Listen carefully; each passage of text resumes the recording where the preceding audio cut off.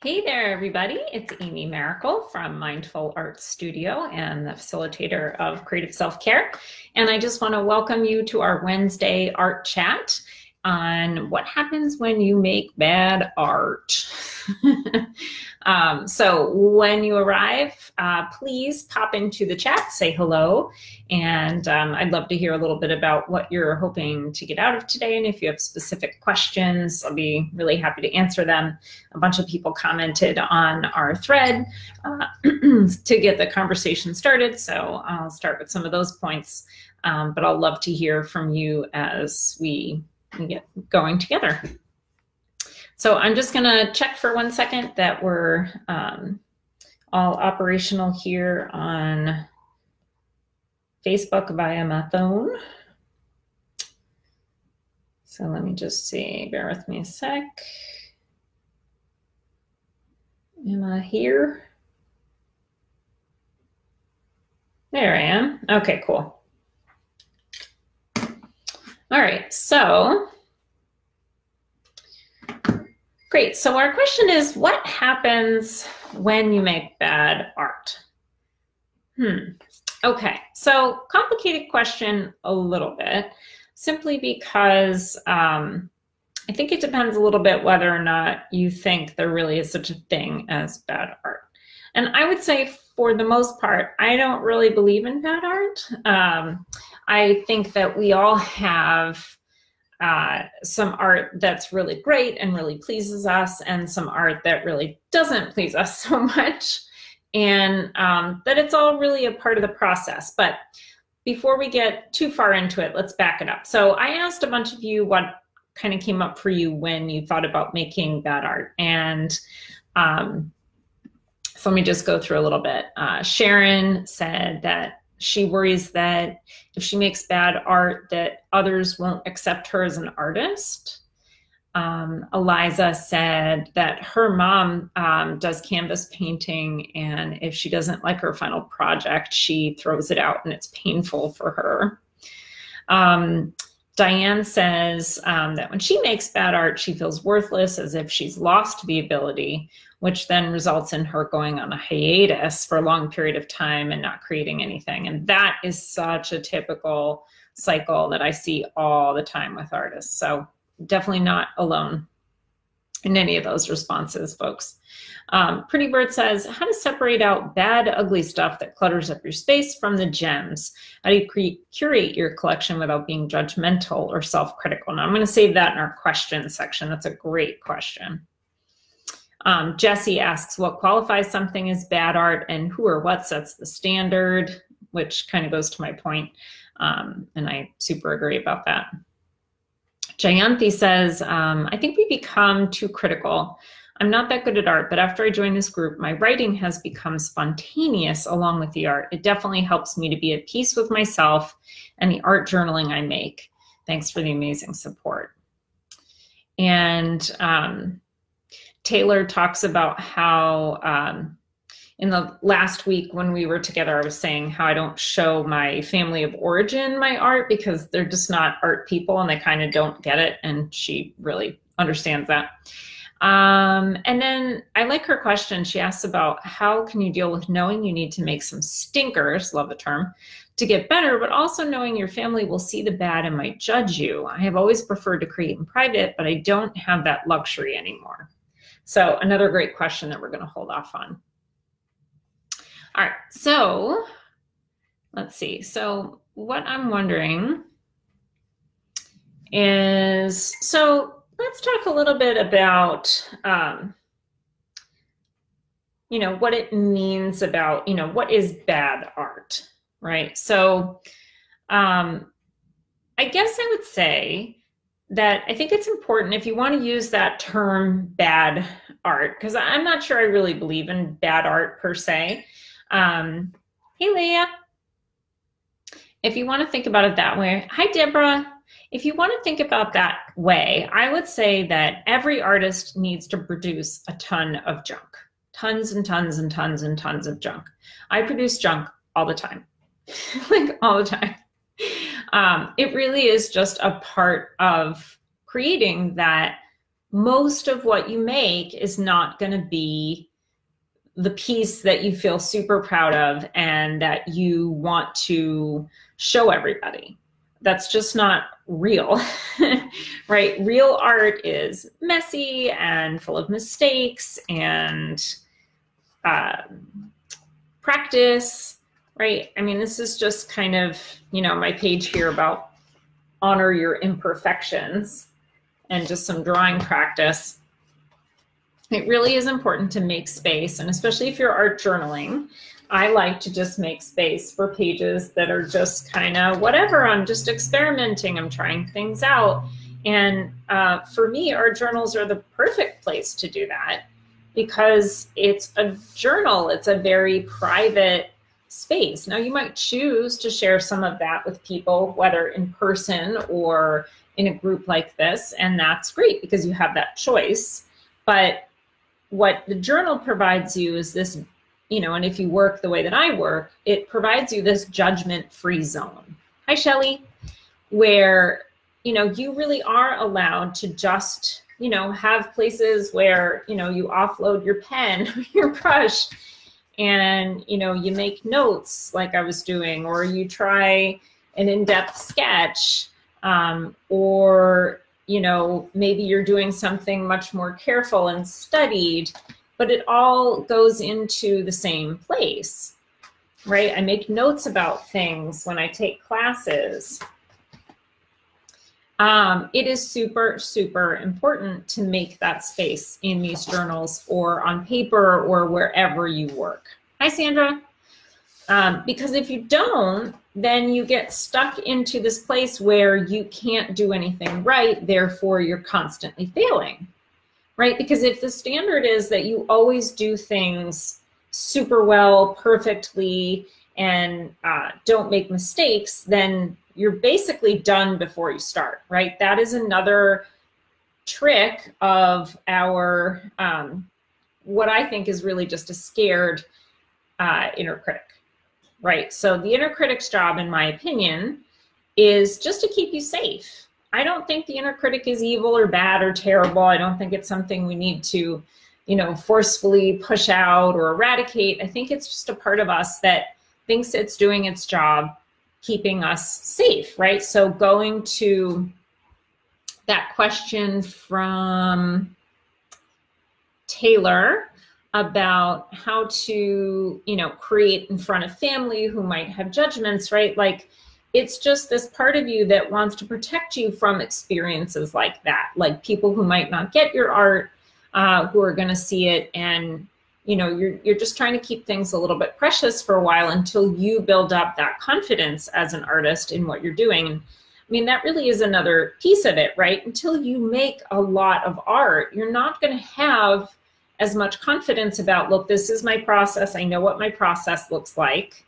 right? And so when you're familiar with a process, you know, so for example, I've been paper cutting for a while now, and, you know, I'm starting to know, or I do know now what my process looks like when I start a new type of art practice, right? So I know what that beginning kind of mining for ideas and trying things out, I know what that looks like, and I don't get scared because I know that that's supposed to be messy and jumbled and imperfect and weird and all that stuff, because that's where all the good stuff is. If you skip over all of that, what could initially feel uncomfortable, but is actually wonderful and open and creative, if you skip over that open part, you're going to skip all your best creative energy.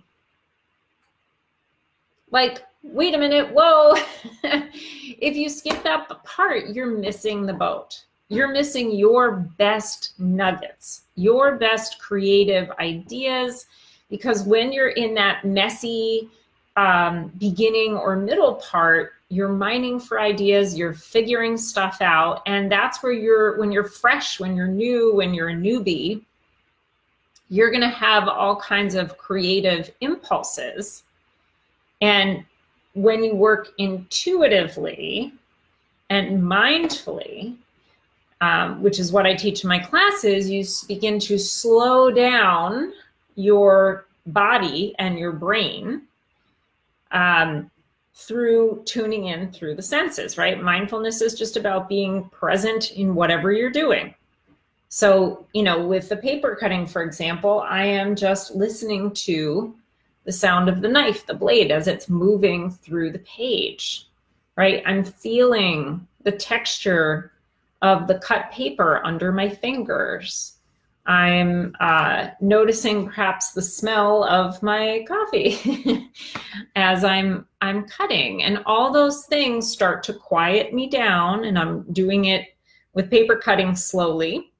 And so all these things are quieting down my brain and my body system, right? So that I'm starting to arrive here in the moment, right? My monkey brain is starting to slow down and not be such a monkey brain, but instead to be really focused in on what I'm actually doing in the moment, which, as we all know, is a really precious thing. So that when you work this way, you're both using it as a way to bring yourself into the moment and have that quiet space that we all need for our well-being. But you're also then opening up a space so that you can hear and listen to your intuitive voice as an artist, right? So that then the imagination has space in your brain to speak to you. So that when you're sitting there drawing or cutting or painting or whatever, it's hard to figure out where to put this. You know, so for instance, this is a shape that came out of a bunch of the exercises that I do to mine for ideas, right? This is one of the shapes in my shape vocabulary, right? It's particular, not unique, but particular to me. So, you know, I was able to, when I made a shape sort of like this for the first time, or maybe something a little bit different and it evolved into this, I was able to listen to my imagination that was saying, well, that looks kind of vaguely like a bird. And I like the abstractness of that. And it reminds me of this. And so then that influences the way that I let the shapes appear on the page, right? But if I'm just not open, right, I'm not going to hear that advice from my unconscious or from my imagination, and I'm going to miss the whole thing. Can you guys see how this is working? I'd love to hear from you and what kind of sense that's making, or if it's not. Hi, Linda. Hi, Sharon. Glad you just arrived. And oh, Diana, you're here. Glad to have y'all here.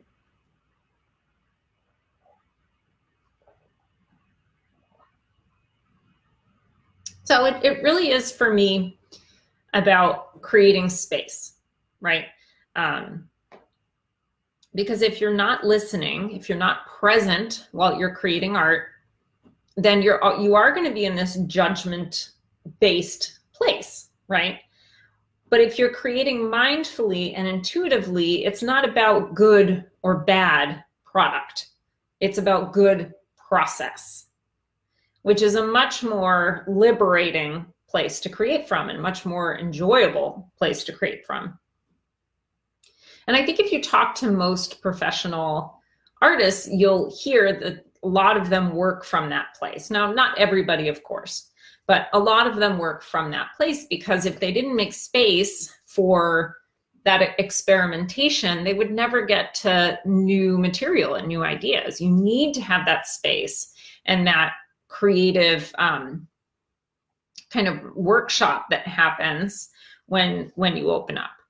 So, you know, I think my invitation is to start thinking about process versus product, right? And when you start to shift that focus, it also helps your inner critic to say, I can sit back and relax a little bit because this is okay. I'm not going to do anything wrong. My job, as Julia Cameron likes to say, your job is not to control the quality of the art you produce. Your job is to control the quantity, right? Now, that doesn't mean that you on purpose produce a bunch of junk and don't put any heart into it. It means that you put your heart into it, but you also put your playfulness into it and your openness and your, hey, let's see what happens into it. And you don't worry so much about how it's going to be.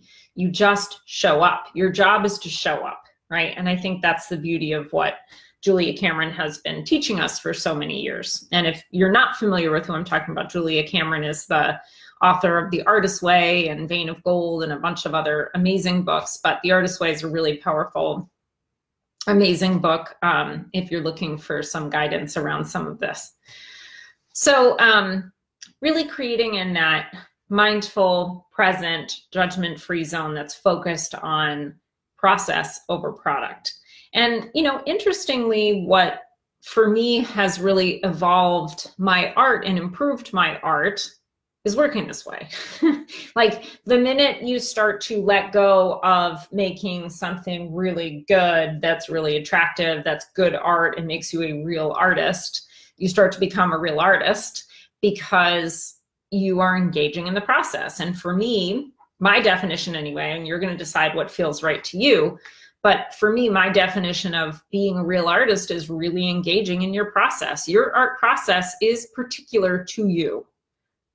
It's not the same as mine. It's not the same as Sharon's or Diana's or Linda or Shelley's. It's yours. And if you watch, there's a series of amazing artist features that the BBC did through YouTube. I think it's called What Artists Do All Day. Look that up if you feel intrigued by it, because it really gives a ton of insight into what we're talking about. And you get to watch artists kind of tinker and practice and, you know, wonder and stand back and all of this. And it's just super helpful for just literally visualizing how it works. So I think that's important.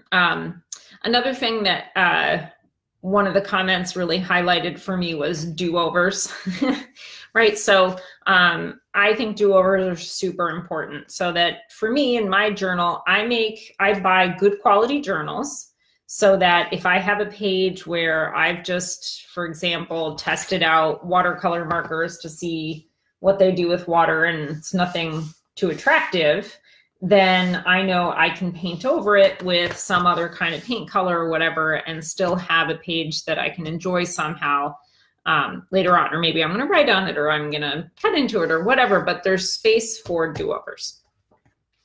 Now, of course, I've turned away from my notes. Working with mistakes. I think it was it Jessie? Oh, Carrie.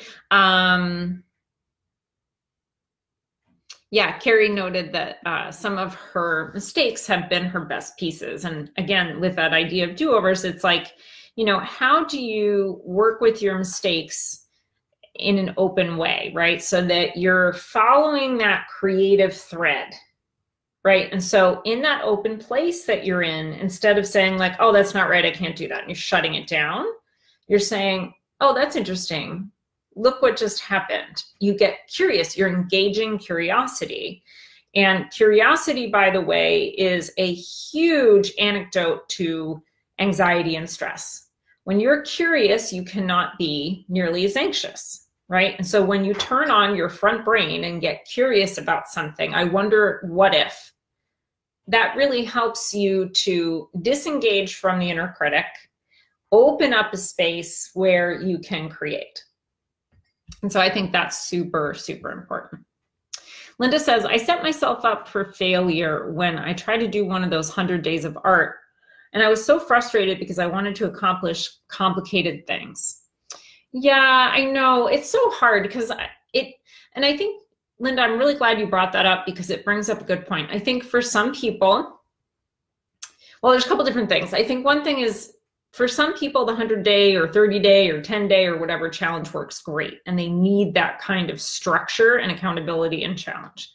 And for other people, it doesn't work. And then there's a third aspect, which is knowing how to set it up for you in a way that works for you. And I think a little bit of pre-thought and planning, especially knowing how things worked out for you this year, can be really helpful the next time you go to approach one of those. Now, you may sit down and decide, you know what, this is just not something that works for me. I need a different type of accountability.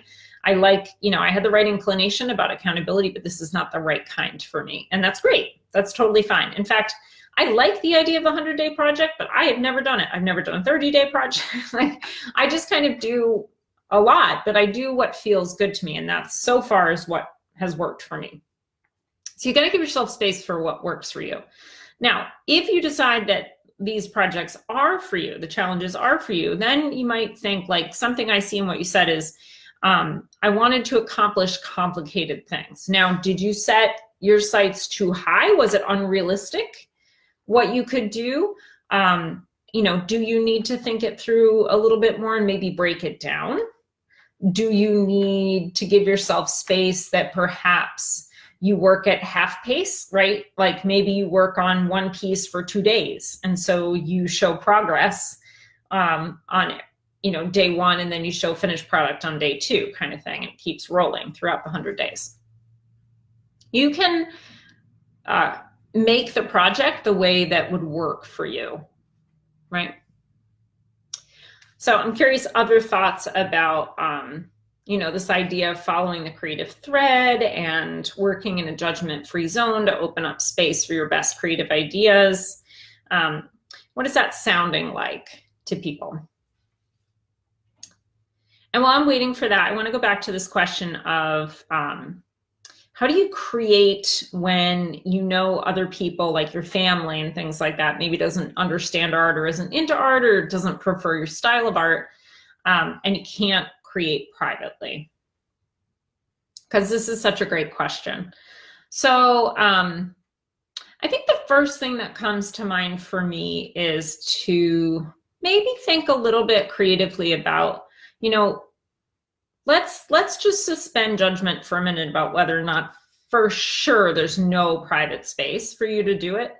You know, is it possible that you're doing, for instance, like work in a journal instead of on canvas, for example, for the moment, and that you really are just kind of setting some boundaries with your family? Like, you know what? I understand you all don't get what I'm doing, and that's totally fine. But this is important to me. It's kind of like going to the gym. It's my self-care. I really need it. And I need it to be kind of like something that, you know, if you don't have something positive to say, I just want you to say nothing. And that's very supportive to me if you can just say nothing and just support me in doing it. But it doesn't feel good to me if you make comments, even if you just say cool, because it's not really what I'm looking for. So could you support me by giving me some space to do this, right? I think it's totally acceptable to try and set some boundaries around these things. And sometimes our family just needs some tutoring about what we need, right? Like, this is important to me. This is my self-care. It's like when you go to the gym. It's like when you read. It's like when you go on a walk with your friend. This is what I need, and this is how I need you to support me in it. Or, you know, is there a closet you can turn into an art space? Right? Do you really, really, really need that second, you know, space? Is there, you know, some other creative space where you can go? But I think it's a lot about setting those boundaries too, you know, or just being a little bit like, hey, I'm drawing, and you're not going to show it to anybody, right? And you create that space for yourself, and you respect yourself by setting that boundary. So not sure if that 100% applies for you, but just some thoughts to keep in mind about how to negotiate that. And Linda says that about the 100-day product she needed to simplify. And I think it's totally a great part of your process to learn that you could have simplified, right? And so I think that's a great place to be. And you could always jump back in with a simplified version of what's going on, because you know, it's still early in April, so I forget where they are, like whatever today is, day 15 or something. You could absolutely jump in now with a simplified version if that feels good to you. You know, maybe you also need a buddy, right? Maybe you need more structure and support than just an online community that's doing a project with you, right? Maybe you need someone who's going to be accountable with you, and you can be texting and saying, did you do yours yet today? And that kind of thing. Now, we also had a question about how to kind of separate your good art from your bad art. And this goes back to what we were talking about before, about opening up a space for everything in your art practice. And I would say, I think in the beginning, you don't need to know. It's as simple as that. And that might feel a little frustrating, but I think that it's really important to try to suspend judgment in the beginning, because you kind of don't know what's good and what's not good for you, right, in terms of your art. Because what I might think is terrible, somebody else could think is fantastic and might put in a museum even. And the stuff that I think is amazing, that same person would say, like, that's junk. We're not interested in that, right? And so it's all very personalized. So don't worry right now, because a lot in the beginning, it's about just establishing that practice of being present and enjoying the moment and enjoying the process of creating. Because when you distill it all down, that's really why we're doing it, right? We're doing it, yes, because there's pleasure in the product, but there's pleasure in the process too. And if you lose the pleasure in the process of just doing, acting, creating, using your hands, enjoying through the senses, then there's very little sense in doing it, honestly, because most of us are not making museum art. And that's not the point. So for the moment, I wouldn't worry about curating your work. You can certainly make friends with other artists who you trust and who will be kind and good to your heart about your work and will speak together honestly and kindly about opinions. But I wouldn't take any one person's opinion totally to heart either. There are times that I make something that I think, like I said, is fantastic and other people don't like, but it's important to me. And so I like it and I hang on to it. And other times vice versa. Let me see. Oh, yes. And I wanted to just highlight one other comment from our folks who made comments here, from Jody. She said, any art creation, no matter what standard, if created from your heart, is worthy. Amen. If you create for yourself, you are probably doing it to feel better, feel creative, feel happy. If you're creating for someone else, a commission piece, exhibition, a theme, you embrace other people's needs, thoughts, and expectations. That's such a good point, right? Because then you're doing something, there's some generosity in what you're doing. You're co-creating in a sense. She says, you have to prepare to be critiqued in that space. Be strong and open-minded. To create something for someone or to display your heart creations in a public domain means you have grown the courage. You're ready. Embrace it. Be empowered by it. Love what you do. And if you're having a, quote, bad day, acknowledge it, put it aside, and a good day may see it, and a good day may see it in a new light and bring it to life. I think that means, like, in other words, you might see it differently another day. Pretty Bird says, maybe we should call our bad art a funny name like Bart and take ourselves lightly and find joy in the process. I love that, Pretty Bird. I like Bart, and it made me think of fart or barf. I make plenty of barf and Bart. Embrace your Bart. Yeah, so if there's any last questions in the last minute or two here, I'd love to answer them. Otherwise, I really appreciate everybody being here and having these excuse me, chats together is so fun. Sorry.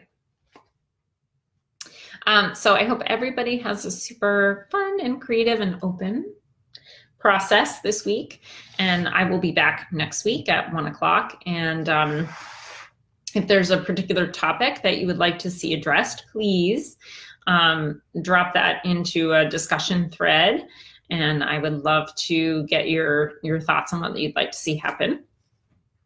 In the meantime, if you're interested in learning more about my mindful intuitive process, my new paper cutting class, Layers of Light, is a really detailed lead through that helps kind of bring you through step by step. And that's mindfulartstudio.com/layers of light. I hope you all are having a great day, and I'll talk to you soon. Bye-bye.